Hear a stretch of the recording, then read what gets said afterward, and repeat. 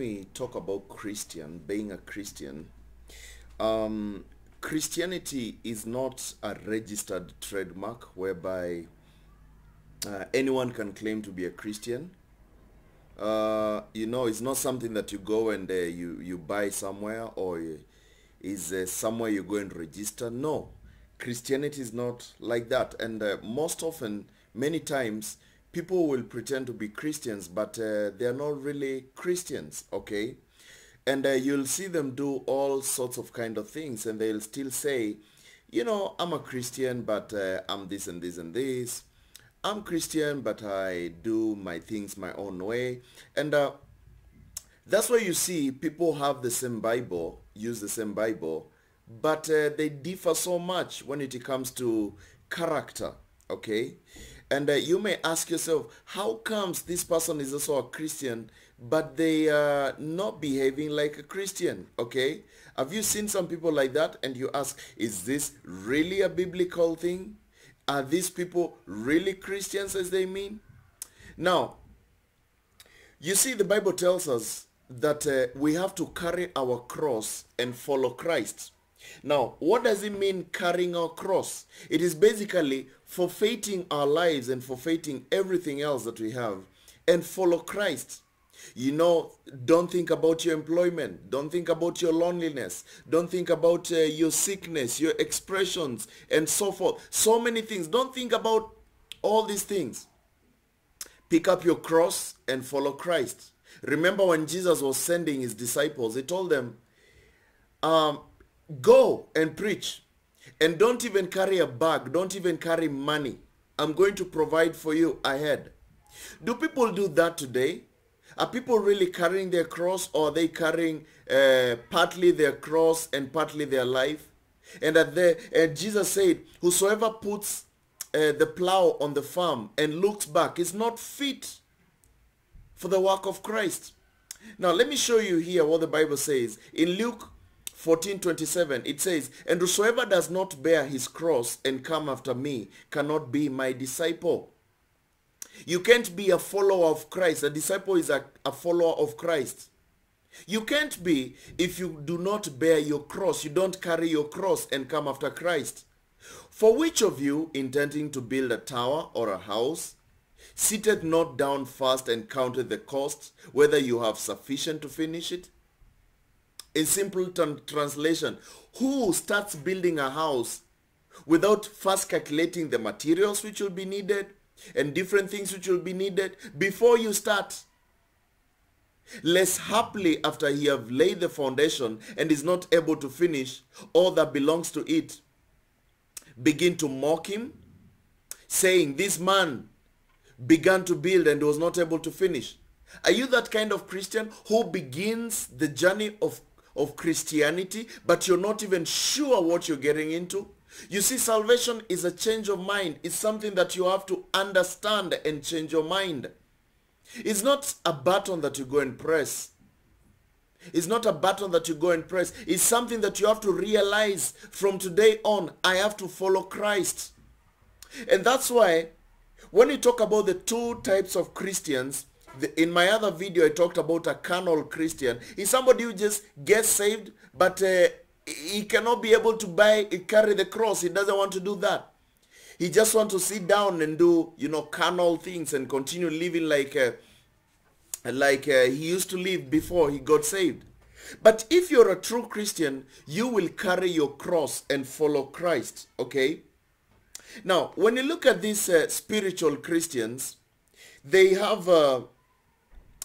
some characters that if you check very well, these characters are very unique about spiritual Christians. Now, these people, they are always very busy being Christians, and they don't have time to brag about it.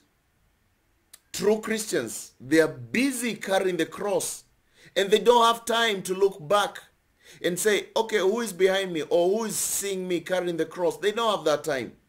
They shy away from the spotlight. That's one character of a true Christian, spiritual Christian. They rarely complain even when persecuted. You know, they always find an opportunity to suffer for Christ. That's true Christianity. Remember Peter. Remember Paul. Sometimes they could be, you know, beaten up and locked up and, you know, so much done to them. And they always came out rejoicing because God gave them an opportunity to suffer for Christ.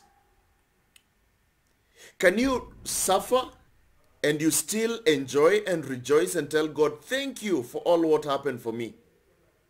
You see, true Christians, spiritual Christians, they always look for ways to serve God, to carry the cross. What way can I show the people and tell the people the truth so that they can be saved? Now, the true characteristics of these Christians, the spiritual Christians, are found in the book of Galatians, Galatians 5:22. Let me show you the kind of characters which you will find of a spiritual Christian, not a carnal Christian. A carnal Christian still is going to heaven, yes, but he doesn't possess these things. He's still messing around, he's still a baby. But a spiritual Christian will have this kind of fruits. The Bible says, but the fruit of the Spirit is love, joy, peace, long-suffering, gentleness, goodness, faith, meekness, temperance. Against such, there is no law. Okay? If you have this, you don't have to follow the law. Because you already have the fruits of the Holy Spirit. You have everything. You live like the way Christ lived. And they that are Christ have crucified the flesh with the affections and lusts. And if we live in the Spirit, let us also walk in the Spirit. Let us not be desirous of vainglory, provoking one another and envying one another. Now, if you're a true Christian, you're going to carry your cross. And you're going to have these fruits of the Holy Spirit. Now, when you see somebody saying that is a true spiritual, mature Christian, and they don't have the fruits of the Holy Spirit, then they are still baby Christians, carnal Christians, if that is they are saved. If they are not saved, they are still out there, out in the world, if they don't possess these things. And of course, you can't be a baby forever. You can be a baby forever.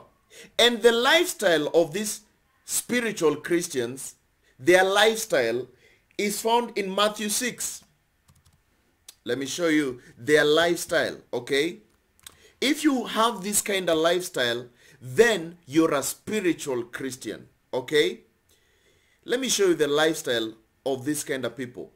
The Bible says, take heed that you do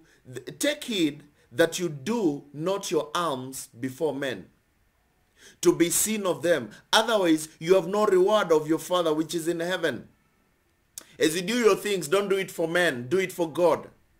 That's the character of a spiritual Christian. Therefore, when thou dost thine alms, do not sound a trumpet before thee, as the hypocrites do in the synagogues and in the streets, that they may have glory of men. Verily I say unto you, they have their reward. If you do it for men, you have your reward already. But when you do alms, alms are good deeds, let not thy left hand know what thy right hand doeth. This is a character, the lifestyle of a spiritual Christian. That thine alms may be in secret, that thy Father which sees in secret himself shall reward thee openly.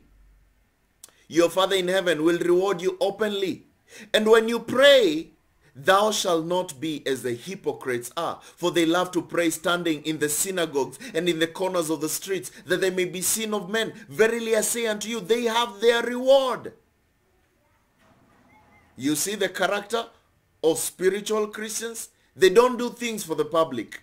But thou, when thou pray, enter into thy closet, and when thou hast shut thy door, pray unto the Father which in secret.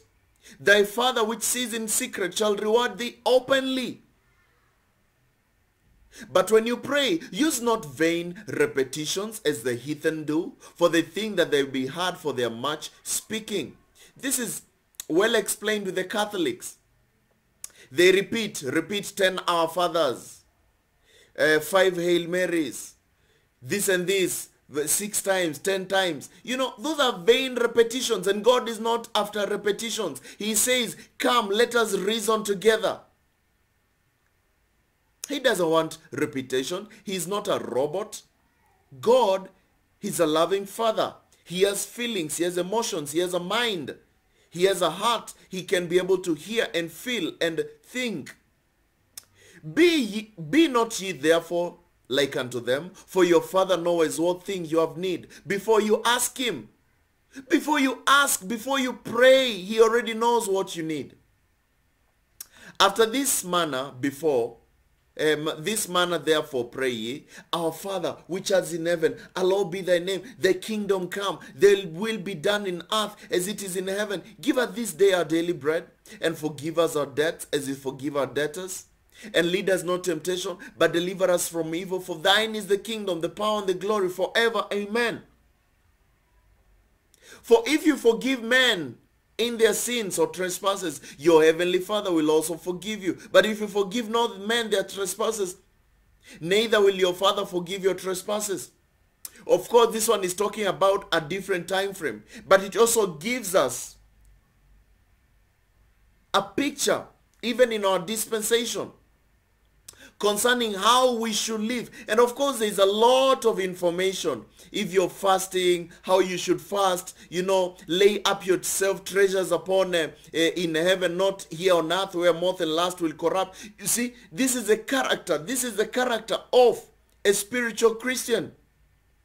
If it's your eye, you know, make sure that what you see, what you're doing, is glorifying God. You can't serve two masters. You have to hate one and love the other. If you're anxious, don't be anxious about what you're going to eat or wear and things like that. No, God will provide for you.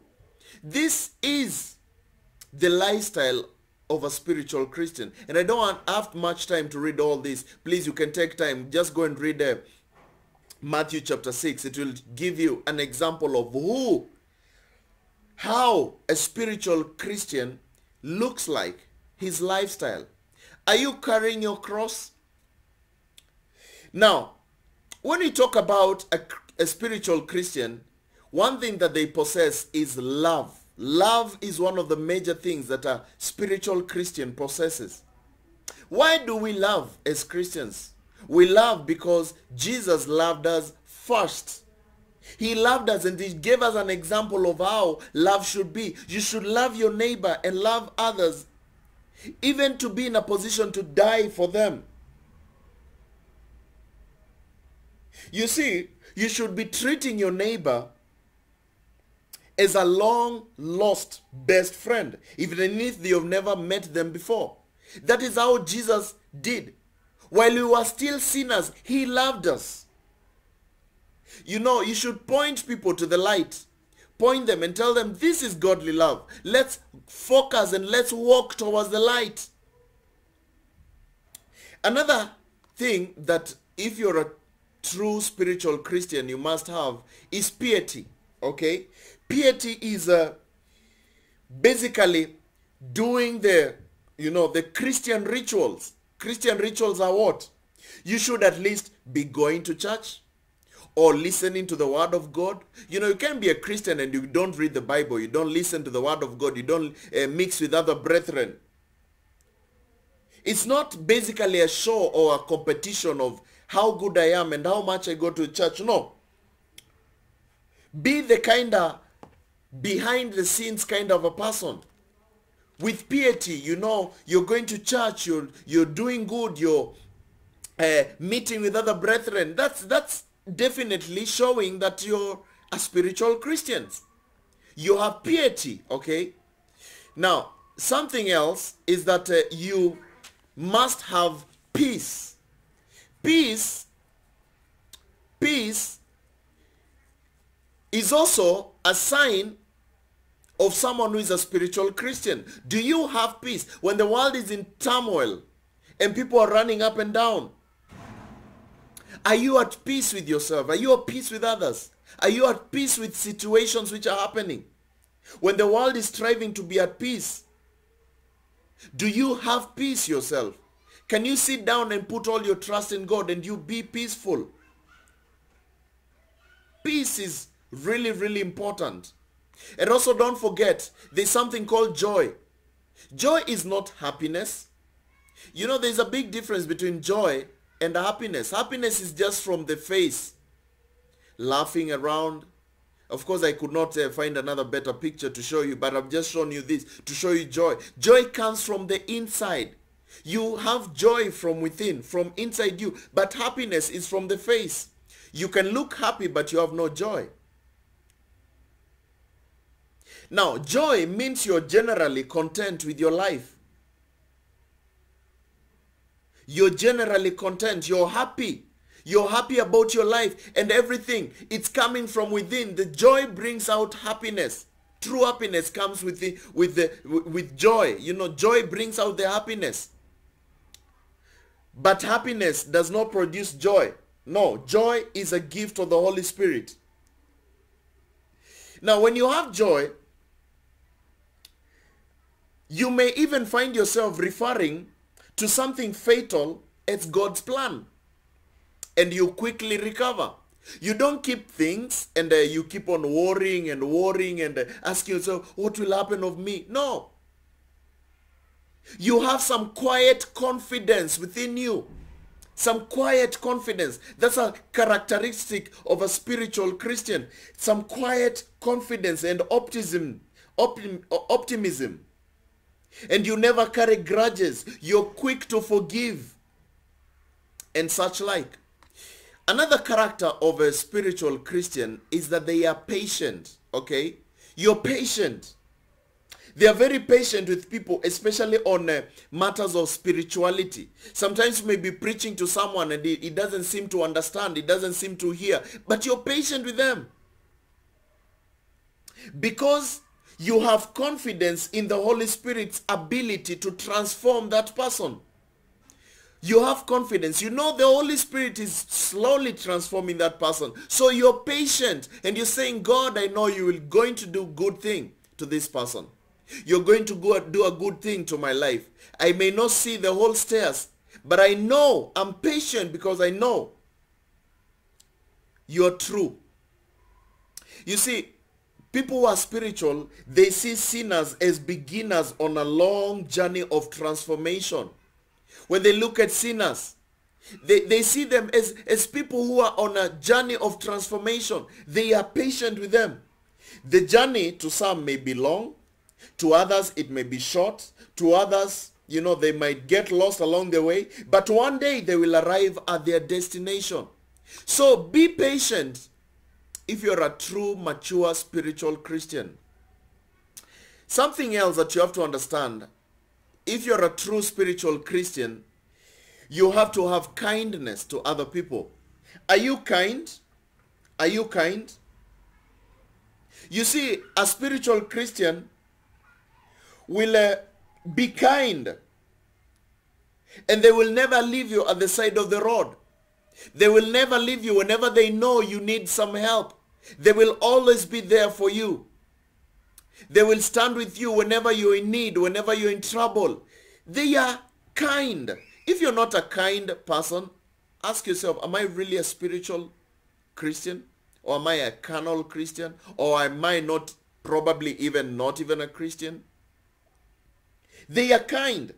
They know the Bible is true and contains all knowledge, but they don't, but they don't have all the knowledge. You know, kind people, they know that the Bible has all the answers, but I don't have all the answers. But I'm kind to the poor. I'm doing this, even if I'm doing it with my last penny. I know God has said He'll provide for me. He will do it for me. So they know God has every answer to every situation. And they love their brethren. They are kind to them. They are kind to others. They are kind in all situations because they trust in God. Another thing is that they are generous. You know, generosity does not mean that the person you're giving is poor. No. It means they love to give. If you don't love to give, ask yourself, am I a spiritual Christian? They love to give. They give all the time because the Bible says, you know, give and it shall come back to you. Good measure, pressed down, shaken together, running over. They love to give. And they love to give without wanting to receive in return. They will find someone who is in need and they give him. They found someone who is not even in need. But, you know, brother, sister, have this. They don't hold their things to themselves only. They know that we're a group, we're a community of people of God. And they give to the believers and to the non-believers. And they always give your needs a higher priority than their needs. Your needs, they'll give them a higher priority than even their needs. They will rather shiver than see you without a coat. They look out for you and trust God to look after them. They look out to you. Even when you think about them in churches and different places, they love giving even to the church. They give to the church a lot, to different ministries, wherever they are. And they say, I'm doing this for the sake of God. I'm doing this for the sake of, you know, brethren who are out there. They are laboring for Christ. This is my way of helping them to be able to reach out other people. They love giving. They love giving offerings. They love giving to others. They love giving to projects. They love giving to, you know, that's a characteristic of a spiritual Christian. Be a giver. And don't postpone and say, I'll give tomorrow. No, be a giver today. Another character of them is faithfulness. They are really so faithful. Why? Because the one who called them is faithful. Jesus who called them is faithful. And they know I have to possess the character of the one who called me. Have to be faithful as well. Now, spiritual Christians will never let you down, even if you have done bad things to them. They will never let you down. They will never let you down. Even if you have said bad things about them, they will always stand with you because they are faithful. They are faithful. Faithful. And not only just being faithful to themselves, is because they are faithful to Jesus. They know what I'm doing. I'm not doing it for myself. I'm doing it because I am faithful to Christ. They are faithful to Christ and also faithful to man. They obey even when they can't see the whole stairs. Sometimes God can be showing you a part of the stairs. But you obey and obey and obey even if you can't see the end. Think about Joseph and his brothers, 11 brothers. When Joseph was given a dream and he saw some great promises out there, and he was seeing himself, he's been thrown in a pit, he's been sold as a slave, and he's wondering, now, what will happen of me? God has given me a great promise, but here I am, I've been sold as a slave.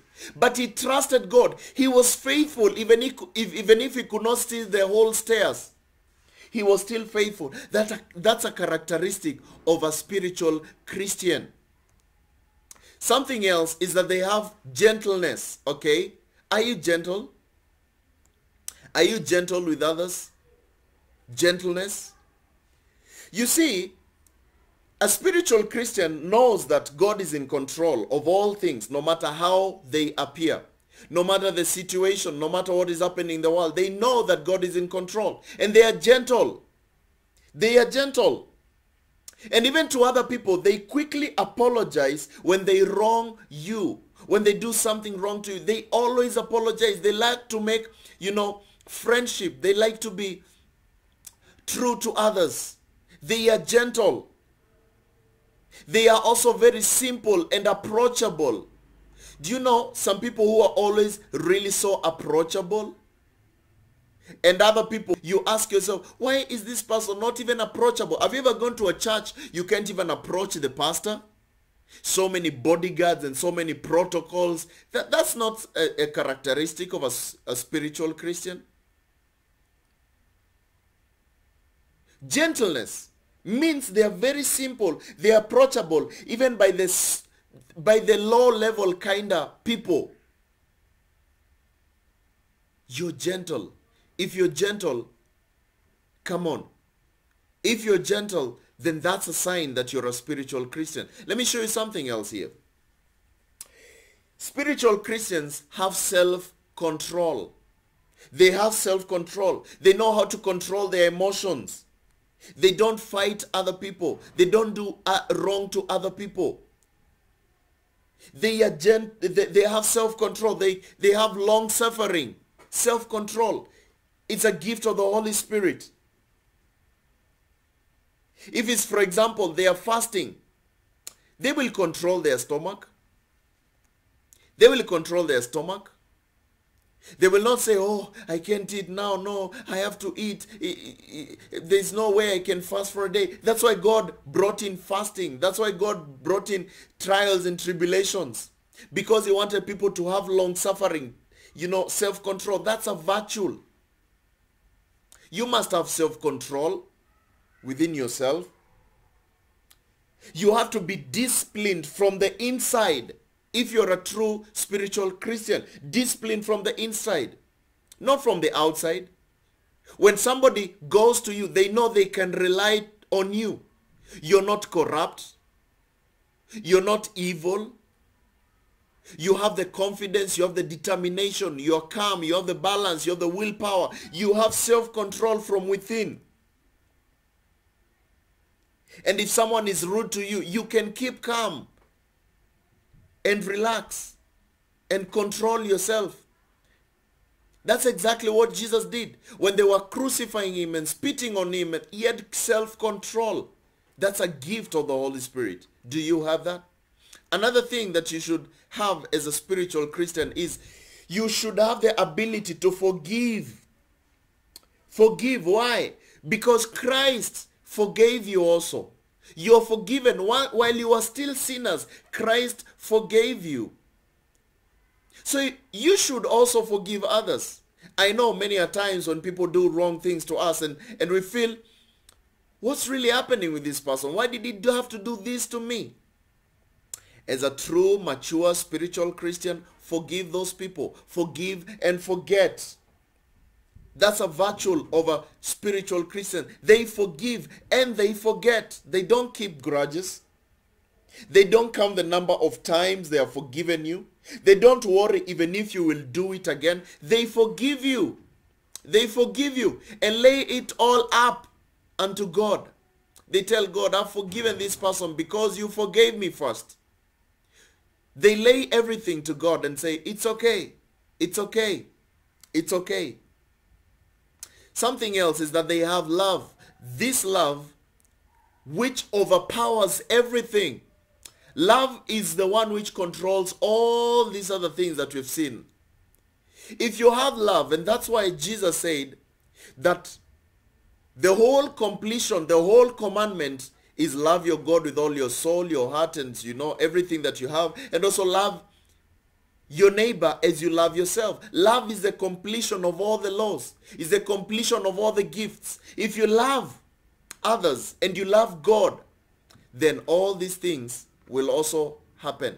If you have love, you will forgive. If you have love, you will have self-control. If you have love, you'll be gentle. If you have love, you'll be faithful. If you have love, you'll be generous, kind, patient, joy, you love, peace, and all that. Love is everything.